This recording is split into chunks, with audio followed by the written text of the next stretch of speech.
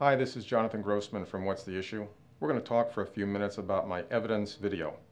Now, I'll be honest with you right from the get-go, I never liked evidence myself. I never wanted to be in court. I never really got it in law school. But now we're here with each other for the MBE. And the goal is just to get a few more questions correct. So if you never want to be in court, you never really understood character and impeachment and hearsay, you see hearsay as an answer choice and you think it's always the correct answer, or you do like this stuff. You did the clinics with the externships and all that stuff in court. You like working as a trial lawyer.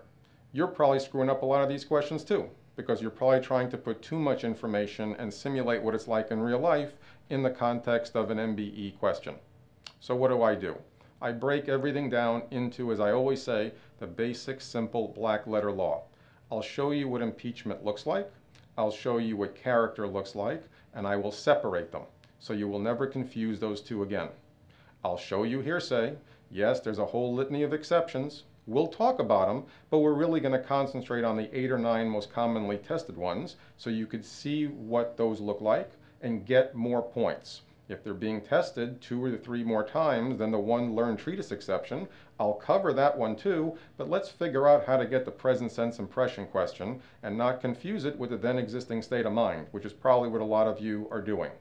And so if we can just, again, get back to basic black letter law, don't be intimidated, because most of evidence, you guys know, these are the short questions. These are the ones you say you want. Yet, you know that they put a lot of parties into 2 or 3 lines. They have a lot of stuff going on, and that's why one word can change that whole fact pattern. That's why they're so tricky, to use that horrible word. So I'll take care of that. Let's get some basic black letter law down. Let's put character and impeachment to plain English once and for all. Know what to do with it.